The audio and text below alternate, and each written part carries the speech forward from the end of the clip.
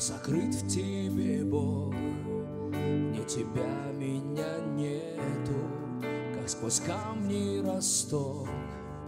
Призываемый светом мой измученный дух тебя жаждет и алчит. Ты придешь ко мне вдруг, быть не может иначе. Я дождусь, дотянусь, докричусь до небесного трона. О, Иисус, я молюсь, я склонюсь, забери мои стоны.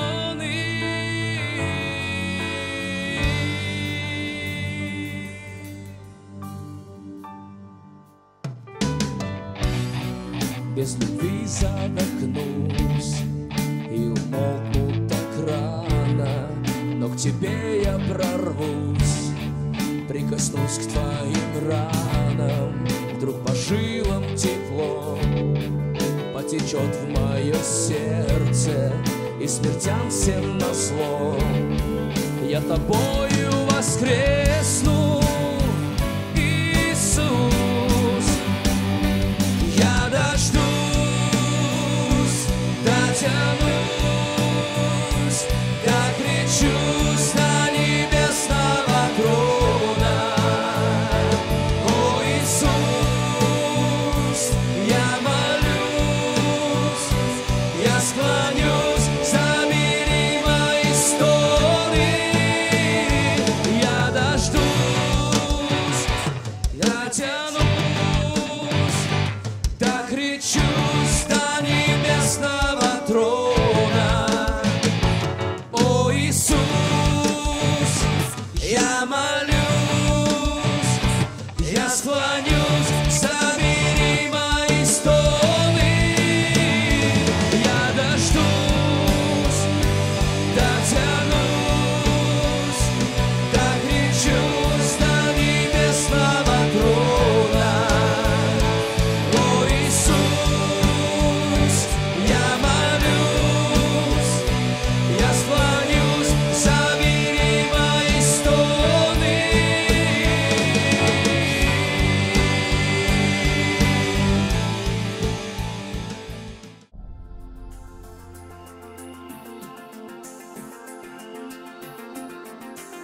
Церковь Иисуса Христа в Кыргызстане на протяжении многих лет осуществляет социальные проекты, направленные на созидание здорового нравственного образа жизни.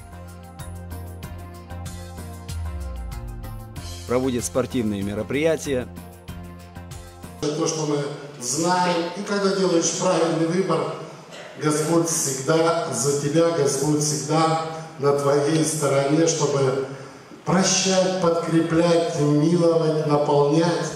Такой он чудный. Главное, я говорю, что вот очень правильно, чтобы мышление было, чтобы мы действительно хранили себя в Слове Божьем. Наша плоть или дух, что мы выбираем постоянно.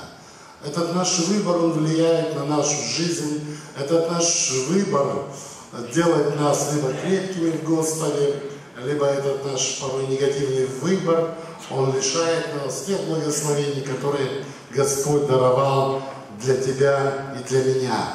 И бывает действительно в нашей жизни злые часы, сложные часы, когда ты должен действительно избирать Слово Божие, чтобы оно тебя подкрепляло, оно тебя благословляло. Поймите, что любой человек, вот я всегда говорю, вы выбираете сами быть больными или здоровыми, быть благословенными или разбитыми. Это наш выбор, это наши помыслы, которые постоянно крутятся в нашей голове. Все помышления, которые не исходят из Писания, нравятся они вам, и это ваши проблемы, но это смерть. Мы будем убивать свою жизнь, мы будем убивать то, что Господь нам дал во всей полноте. Это вражда против Бога. Они не покоряются Богу. они не могут покориться. И самое-то важное, когда мы ходим в церковь, мы читаем Слово Божье, очень важно нам исполнять то, что мы слышим, то, что мы читаем, чтобы действительно Божье благоволение было с нами, чтобы действительно то, что Господь сказал о тебе и обо мне, оно свершилось и состоялось во всей полноте. Помните, что у Бога есть книга «Жизни», где пишутся наши дела, есть книга, где записано все, что Он приготовил для тебя, все дни, назначенные Господом, которых у тебя ни у меня еще не было. И мы можем избирать Божью запись, мы можем творить сами свою запись, в кавычках, разбивая свои жизни, разбивая все, что Господь нам хотел бы даровать во всей полноте. Что Писание нам говорит? Благословен Бог и Отец Господа нашего Иисуса Христа, который по великой своей милости возродил нас воскресением Иисуса из мертвых к упованию живому. Мы были мертвы когда-то, но милость Божья в том, что Он пришел в нашу жизнь, Он начал свой труд. И дальше. Поэтому, возлюбленные, припаяшьте чресла ума вашего, бодрствуя, совершенно уповая на подаваемую вам благодать в явлении Иисуса Христа. Вот здесь Господь говорит о наших помыслах, что мы должны припоясать чресла ума своего. Ну, выражение сложное, может быть, кому-то, в принципе, написано было 2000 лет назад. Это, просто был спортивный термин. Там соревнования проводились, и спортсмены во время состязаний, они припоясывали одежду. Если кто видел фильмы, там картинки листал, мужики ходили как в платьях раньше. И вот им для того, чтобы бежать к какой-то цели, стремиться к цели, и надо было припоясать свою одежду, чтобы она не мешала. Но здесь апостол Петр говорит, мы должны припоясать чресла ума своего. Поймите, это моя ответственность, это твоя ответственность, о чем ты думаешь. О чем ты думаешь? Это твоя ответственность за выбор постоянно, какие мысли в твоей голове летают, какие там гнездятся. И то, что мы, если когда не припоясываем чресла своего ума, просто мы безответственно относимся к своей жизни. Мы сами свою жизнь разбиваем, мы сами свою жизнь делаем порой ужасной от того, что не исполнили то, что Господь даровал. Я много лет верующий, много лет общаешься, много лет служишь, молишься со всеми. И я порой удивлялся, действительно, что вроде бы некоторые христиане знают Писание, но тем не менее они распоясаны. Они позволяют, чтобы в их голову прилетали все негативные мысли, болезни, все эти немощи, боли, обиды. И это постоянно крутится в нашей голове. Мы просто разбиваем свою жизнь. Господь так нас создал, что мы будем вкушать от плодов своих помыслов и насыщаться от них. Поймите, милые и дорогие, вот я насыщаюсь, равно и ты, от того, что я думаю. Вот эти мысли, вот эти чувства, которые постоянно переполняют меня. И Господь говорит, но упорство невежд убьет их, и беспечность глупцов погубит их. Мы, когда глупыми являемся, когда мы не припоясываем свои мысли, мы не пленяем эти мысли, мы позволяем дьяволу использовать наш разум там вообще на все 100%, в этом вся трагедия. Я говорю, это проблема болезни, немощи, разбитых жизней, разбитых, побитых семей. Это проблема нищеты, скудости, поражений от того, что мы не пленяем свои мысли. И то, что я часто говорю уже много лет, я сегодня тот, кем хотел быть. Вот и все. Это то, что мои мысли накрутили. Я недоволен этим. Мне нужно прибавить. А для того, чтобы мне прибавить, мне опять пленять свои мысли надо, изменять свои мысли, чтобы принять то, что Господь приготовил, то, что Господь даровал мне во всей полноте. Это все связано с моим мыслительным процессом. И я всегда, помню это место, когда Господь говорит, это бездна богатства и премудрости. Вот порой уже что-то я вроде бы читал, вроде бы я понимал. Проходят годы, оно как заново открывается. Проходят годы, и ты как заново видишь это Писание, о котором ты когда-то размышлял. Может быть, даже я и учил об этом, но оно как бы заново звучит для тебя. Оно, можно сказать, по-новому совершенно. Вот это бездна Божьего богатства. Мы просто очень удалились от Господа, который сотворил нас совершенными, который сотворил нас во всей своей полноте, по образу, подобию. И, как бы начинать всегда надо с мысли. Вы насыщаетесь от плода своих помыслов. От плода. Если вы думаете о негативном, вы, естественно, будете себя чувствовать очень весело и хорошо. Вот это все в мыслях, милые мои, поэтому их пленять надо, пленять всякие страхи, пленять весь негатив, чтобы действительно та жизнь, которую Бог даровал, состоялась и совершилась во всей полноте для тебя и для меня. Читаешь, когда Писание, я многие годы, учился сам, когда-то что-то понимал, что-то нет. И вот самый мудрый человек на земле, это Соломон, он написал нам следующее, что больше всего хранимого храни сердце свое, ибо из него источники жизни. Мы часто читаем в Писании, где написано, Слово Божье живо, действенно, оно достигает до разделения духа, души, смотрите, составов, мозгов, оно судит намерения, помышления сердечные. Вроде бы про мозги написано, и снова, намерения, помышления сердечные. Я, первые проповеди свои, где-то в 80-х годах слышал о сердце, там один брат рассказывал, как оно работает, сколько оно крови качает. Все это хорошо, но я понимал, что это не то. Потому что о сердце слишком много написано, его хранить надо, потому что это источники жизни. И, естественно, что-то со временем стал понимать, молясь когда искал Господа. Интересно то, что происходит, наука, она немножко с запозданием большим сообщает нам то, что давным-давно Соломон написал. И немножко я вам расскажу, почему в Писании, опять же написано, возлюби Бога твоего всем сердцем, всей душою, всею крепостью, всем разумом. Я всегда думал, зачем Господь говорит одно и то же. Я знаю, сердце это мои мысли, мои чувства, это совесть, это моя воля. Я это прекрасно понимал и думаю, если Господь это говорит, значит что-то есть. Современная наука, которая сейчас есть целые институты, мозга, институты, которые исследуют там сердце. И все знают, что болезнь номер один это обычно сердечная. Мы не храним свое сердце, мы не понимаем этого, мы относимся к нему порой безрассудно, поэтому стенокардия, гипертония, коронарные болезни, инсульты – это то, что сейчас происходит везде и повсюду от того, что мы не умеем хранить. И если, допустим, может быть, у вас сейчас у кого-то там больное сердце, тем более это нужно послушать.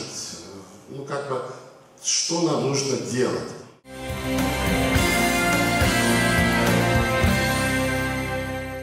Обычно эти стрессовые ситуации, это мы просто не заботимся о своем сердце. И институты, которые исследуют сейчас, они просто начали открывать нечто новое. В сердце нашем содержится, по крайней мере, 40 тысяч нейронов, нервные клетки это. Некоторые структуры мозга, мозга, состоят из такого же количества клеток. В сущности, мозг вашего сердца функционирует как контрольная станция для всех эмоций, порожденных потоком химических веществ, дальше объясню это, созданных мыслями. Вот все, что вы думаете, оно влазит в наше сердце. И оно, это сердце, просто забивает всякими токсинами. Оно забивает всякими вирусами. Наше сердце не может работать так, как должно. Это доказывает, что за нашими интуитивными мыслями и эмоциями стоит реальная интеллектуальная сила. Сердце также продуцирует важную биохимическую субстанцию. Нам это опускают, слова слишком умные. Последние научные данные о неврологических реакциях сердца свидетельствуют о том, что имеются каналы связи между сердцем и мозгом, которые контролируют надежность и целостность мыслительной деятельности. Сердце находится в постоянной связи с мозгом и другими частями тела. Сигналы, посылаемые мозгу сердцем, влияют не только на восприятие эмоциональных процессов, но и на все наши функции. Вот это сердце, которое хранить надо. Оно зависит, милые мои дорогие, от того, что мы крутим в своей голове. Оно напрямую зависит от наших мыслей, которые могут развивать это сердце. Оно напрямую зависит от наших чувств, которые порой убивают наше сердце, и мы находимся разбитыми, побитыми, потому что не понимаем истины того, что мы читаем. И вот этот источник жизни, это твое сердце, вся разница между нами, всеми сидящими, слушающими, смотрящими, это наше сердце. Верим Богу мы сердце, которое имеет, я говорю, все функции, такие же, как мозг. Это твое и мое сердце, оно имеет интуицию. Раньше на Руси говорили, сердце вещает. Там про мозги ничего не говорили.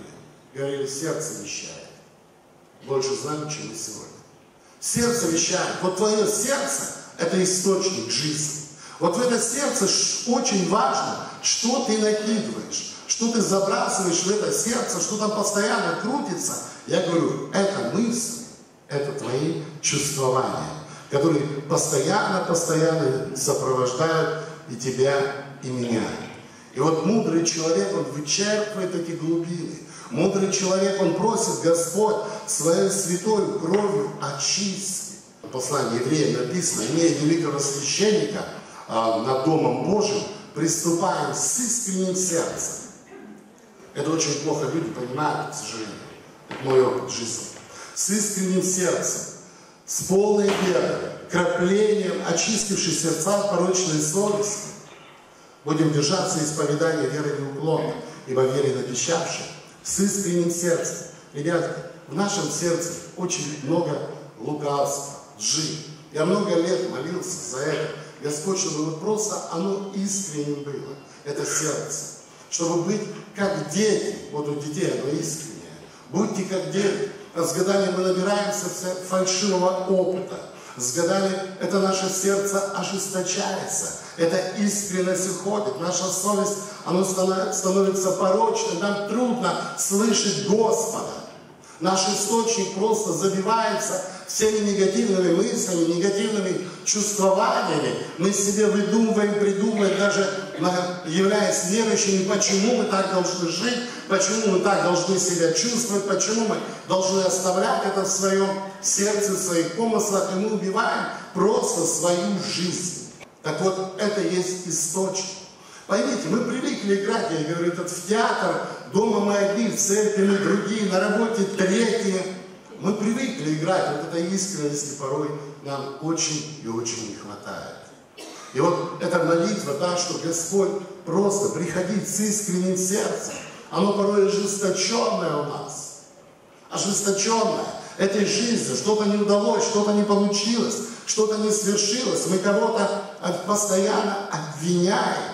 А мы, как Писание говорит, мы должны в первую очередь возлюбить себя, возлюбить ту жизнь, которую дал Господь, чтобы вот именно искренне прийти там со своими этими болями, ранами, чтобы действительно очищать свое сердце от всякого порока лукавства, от всего, что ты там накопил. Невозможно Почему Писание говорит, имейте веру Божью, сердцем верую, только сердцем, не мозгами, верует сердцем. А если сердце это завид, если в этом сердце обиды, горечи, если в этом сердце отверженность, стыд, вина, страхи, мы не можем веровать тогда. Мы этот источник своей веры, мы просто его засоряем. И у нас нету той веры в те Божьи обетования, которые Бог нам дал. Великие и драгоценные обетования. Чтобы их принять, нужно иметь искреннее сердце. Нужно эту совесть постоянно очищать святой кровью, чтобы то, что Бог приготовил, оно свершилось, оно состоялось во всей полноте. Вот почему Господь говорит, ты когда стоишь на молитве, прощай. То, что я учил вас постоянно молиться, Господи, прости меня. Где-то мысли уклонились, где-то чувства улетели твои, где-то слова, дела неугодные. Прости, омой святой кровью. Не делаешь этого, сердце засоряется. Вот этот источник жизни, который Бог дал тебе и мне. Почему помышления, вот эти плотские смерть? Почему Бог говорит, отойди от человека, в котором ты не видишь света? Почему Бог говорит, если кто приходит в твой дом, и он не приносит этого Божьего учения любви, не принимайте таковых, чтобы не засорять свой источник? Почему Бог говорит, с отступниками не сообщайся? Многим это все равно. И не засоряют свой источник. Засоряют ту жизнь, которую Бог даровал, засоряют то, что Господь желал бы и желает делать через тебя, через меня, чтобы действительно жизнь состоялась во всей полноте. Вот это есть сердце. Сердце духовное, который Бог нам дал, чтобы мы веровали, чтобы мы искали, чтобы мы разумели, чтобы мы понимали своего Господа. И вот поэтому я говорю, ребята, вот я понимаю, негативные мысли я должен поменять. Я много лет проповедую, и как апостол Павел говорит, я как на соревнованиях, я не просто там бегу, но я бегу так, чтобы получить награду, чтобы, проповедуя другим, действительно самому не остаться без награды. Чтобы, проповедуя, я всегда понимал, я всегда знаю, где у меня мысли неверные, где верные. Я всегда понимаю, где у меня чувства верные, где неверные, где я отступил, где я переступил. Это для меня очень четко, ясно и понятно. Поэтому я буду лучше часами быть один, чтобы не заниматься пустословием, смехотворством, чтобы из пустого в порожнее не переливать, а чтобы действительно то, что Бог приготовил, оно состоялось и оно совершилось. И я для этого должен хранить свое сердце, хранить помыслы, хранить свои чувствования, чтобы дьявол ничего туда не мог посеять, а наоборот, мне нужно еще вычерпывать то, что было уже насеяно в моей жизни. Почему обычно бывает так, что во всех церквях, служениях, люди, которые постарше, они приходят к Господу, им труднее. Им трудно, потому что в сердце, в сердце полно неправды, полно нечестия. В сердце, к сожалению, много лживых твердынь. Сердце ожесточено этим жизненным опытом, к сожалению. И очень трудно принять тогда дарованное от Господа. Очень трудно принять то, что Господь приготовил, то, что Он желает делать. Это все сердце. Очень трудно взрослому человеку молиться, как дитя. Очень трудно порой взрослым стать искренними, потому что, это я говорю, все наше сердце. Это то, что, чтобы вы понимали, Бог дал нам мозги не для того, чтобы гонять их холостую, а для того, чтобы они работали для Божьей славы. Все, что не делаете, делайте как? Для славы Божьей. Нам это все равно. Мы же это не исполняем. Мы забываем об этом.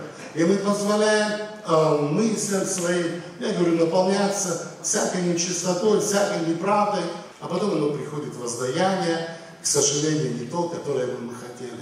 Потом бывает, однажды мы просыпаемся, и нам кажется, хочется верить, у нас бывают проблемы, сложности, знаете, жизнь такая, внезапно что-то приходит злой час, а там веры нету.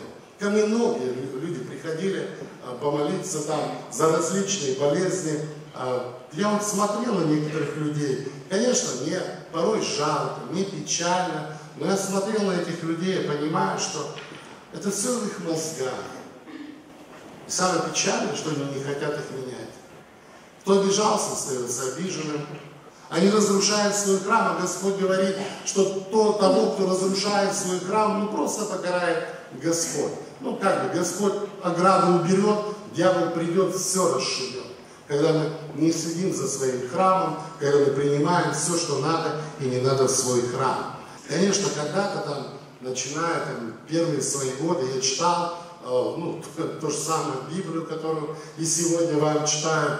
И я читал о том, что нужно помышлять, в послании евреев написано, помышляйте о том, что истинно, честно, справедливо, любезно, достославно, добродетель, похвала. Конечно, у меня мозги мои были весьма далеки от этого. У меня вообще эти слова были странные для меня. Они не вмещались в мой разум, в мое сердце, потому что, невозможно, поймите, чтобы с одного источника текла горькая и сладкая вода. Просто такого не бывает. По вопросам приобретения книг Василия Кузина обращайтесь по адресу: Россия, город Санкт-Петербург, 197350, улица Долгоозерная, 16/2, МРО Веб, Христианская миссия. Электронный адрес: salis@christofor.ru, сайт www.christofor.ru. Телефоны: +7 901 320 01 91, +7 812 320 01 91.